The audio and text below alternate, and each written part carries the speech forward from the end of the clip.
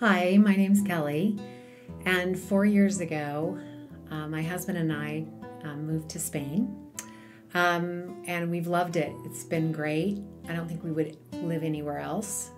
We arrived on a cold March night in the pouring rain with 4 suitcases after selling everything in the U.S., our house, everything in our house, our cars, and we decided to make a leap and go on this adventure. We were all in. It's been great. We landed in Valencia first for the first 3 years, and then last year we bought a farm in Galicia. And the community here has just embraced us. It's been fantastic. They bring us vegetables, and people in town know us even if we don't know them. So that's been great. Oftentimes it's funny because we're referred to as the Americans, but we're number 84 and 85 of immigrants since 2006, since they started keeping records. So we're pretty proud of that.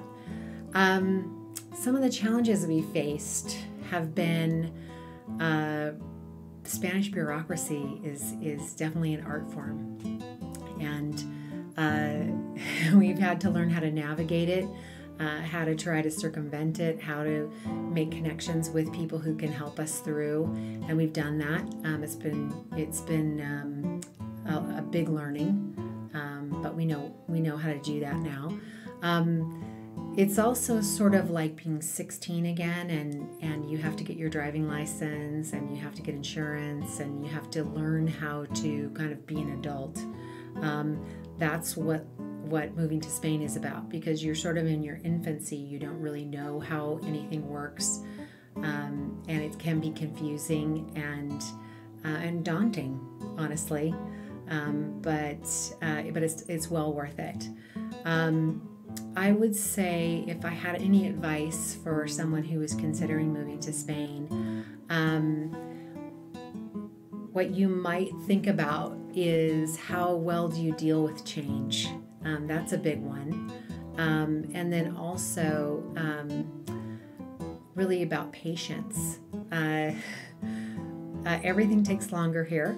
If someone promises you something will be here in a week, it might be 8 weeks, it might be 16 weeks, and you're still sitting on the floor and your sofa hasn't arrived.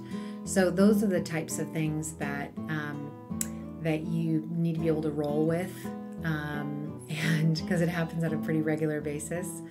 But overall, I would say people here really mean well, and we're really fortunate to live here. So thank you.